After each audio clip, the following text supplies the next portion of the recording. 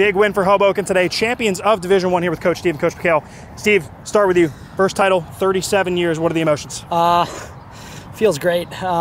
Boys deserve it. They've been really committed through the whole year and just have worked really hard week in, week out, keeping their heads on an even keel and just having some strong mentality through the whole year. And, you know, Kale and I are just really happy to see them get rewarded, both in terms of grabbing wins, but also the title feels really good. Kale, let me bring you back to that loss against Shamrock. When the table was in flux, you guys turned around, won 6 straight after today. What was the mentality after that game and, you know, looking back at the top of the table, looking to claim that spot? Yeah, truthfully, it was a matter of just taking it one game at a time and trying to refocus ourselves. You've paid too much attention to the other teams and what's going on, and it's really a distraction.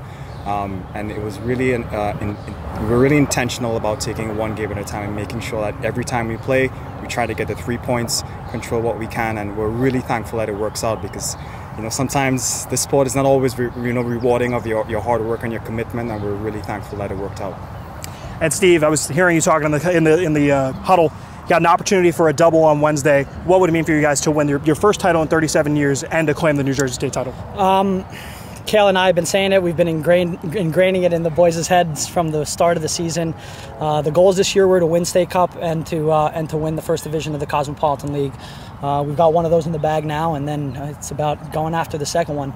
The Cup means a lot to me and Kale personally on a personal level, and it means a lot to this club. I've won it on this team. I've lost it on this team, and I want the boys to get the glory of a State Cup win. So that means coming back on Wednesday to training, being focused, and getting ready for the game, which is the following week. Gentlemen, champions. Thank you guys. Thank you guys so much. Really appreciate it. Everything this year, guys. Of course, of course.